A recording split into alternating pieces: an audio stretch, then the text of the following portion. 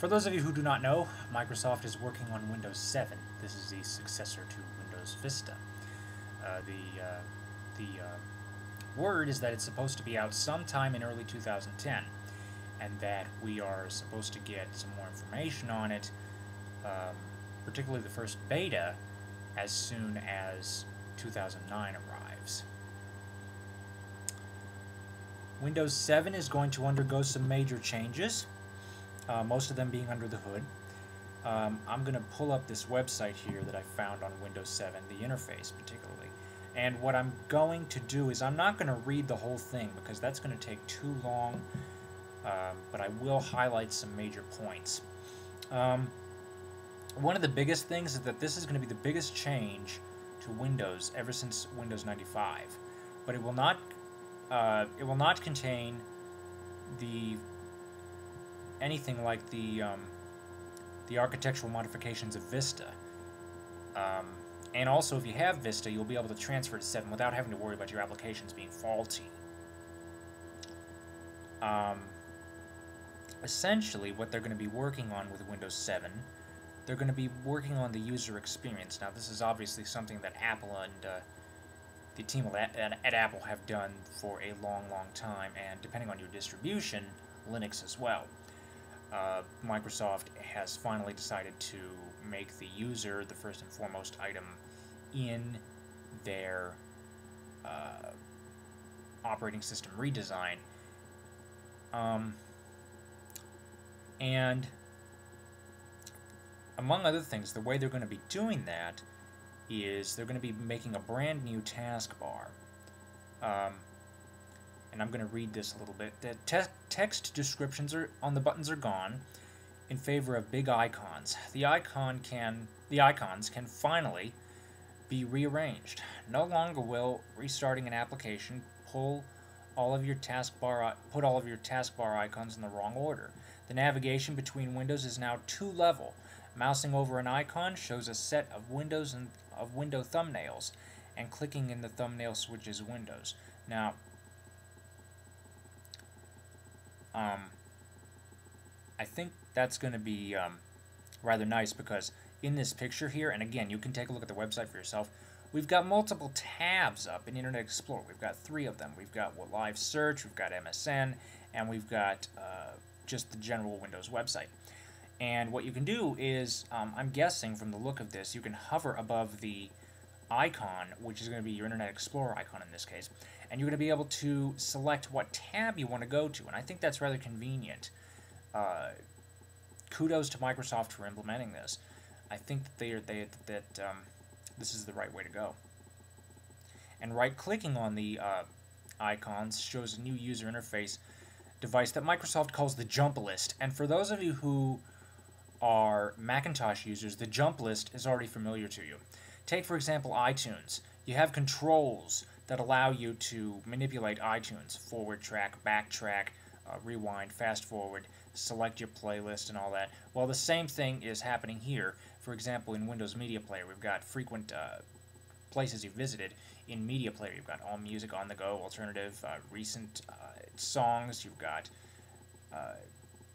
Smooth, Party, Electronica, you've got Tasks, such as Resume Last Playlist and Play All Music. And you can unpin the program from the taskbar and simply close the window. So this window is no longer going to remain, from the looks of it, this closed window thing is no longer going to, hints that it's no longer going to be there as long as you hold down the button. It's going to stay there until you hit that close button, and I think that's rather nice. What else? And as I said, it says here that jump lists provide quick access to application features. There's also going to be some changes in the user account control.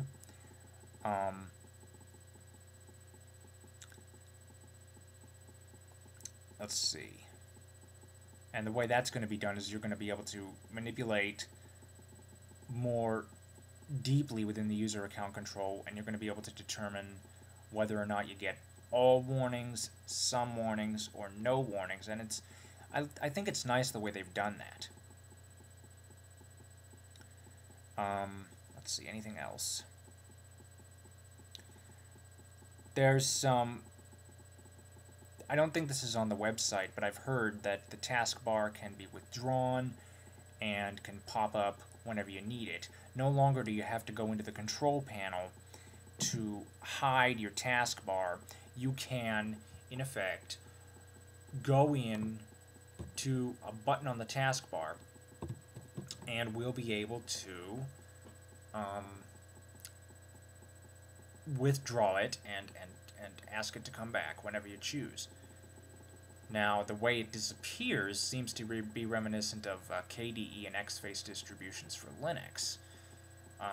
So I think maybe they took a hint from that. eMeek77 seems to think that they're copying Apple again. At this point, I don't care. As long as Windows 7 is working, because the major that I'm in, special ed, the bulk of the technology that we use in my specific area, which is teaching students with visual conditions, that's what I'm majoring in. We use Windows, and I need Windows, and I do not want to go to Vista because of all the major problems. I will, however, make the jump to 7 if Microsoft can prove that they are worthy, that they are hard at work on something that actually works. And also if JAWS can smoothly make the transition to 7 without any problems, because I put JAWS on Vista when they said it was going to be ready, and it caused my computer to crash to the point of having to be rebooted. But that's a different story altogether. So yeah, Windows 7. It looks like it's going to be good. This is actually one of the Windows releases that I'm excited about for good reason. But I'm going to wait until I can get some information on it, because I no longer am entitled to any free upgrades like I was with Vista, and I'm not going to make the same mistake again like I did with Vista. If anybody's wondering about that, all I did was install Vista, and after about a month the whole thing crashed, and I had to re-image the entire machine back to XP, and I was told that I should stay away from Vista. This was pre-Service Pack 1. In order to get Service Pack 1, I would have to reinstall Vista and then get Service Pack 1, and I was told that it would be a little bit difficult for me to do. I'm not sure why exactly. I seem to recall something about when Service Pack 1 first came out, that the upgrade from pre-Service Pack 1 Vista was not very smooth, but that's besides the point. I'm skipping Vista, and I'm hoping to make the jump to 7 with a lot more success. What is your take on Windows 7? Is it going to be worth it? Do you think Microsoft really have something this time? Give me your input on it. And like I said, if anybody's if anybody thinks, Windows is copying Linux or Windows is copying Mac, I don't care anymore. As long as it works and as long as it gets the job done, that's all I care about. Because like I said, I'll need it for work in the future because of my major. So, that's pretty much it. Questions and comments are welcome. If you have any questions about my glasses, please watch the video No Glasses Equals How Much Vision. No bashing on me, please. Just keep the comments related to the videos topic. Oh, and I got a comment asking why don't I review something that is non-tech related from time to time, and I will tell you this. Next week, Enya's new album is going to be out, and I'm thinking about picking it up. It's called And Winter Came. You can get some more information about that on her website, as well as listen to and actually watch the video for Trains in Winter Rains. It's also here on YouTube. I don't know how I managed to get up there, but it did. Give that a watch and see what you think, and when I get a copy of the album, I will be reviewing it, and may drift off into music as well for reviewing. Anyway, that's pretty much it. Comments and questions regarding Windows 7 are welcome. Thank you for watching, and have a nice evening.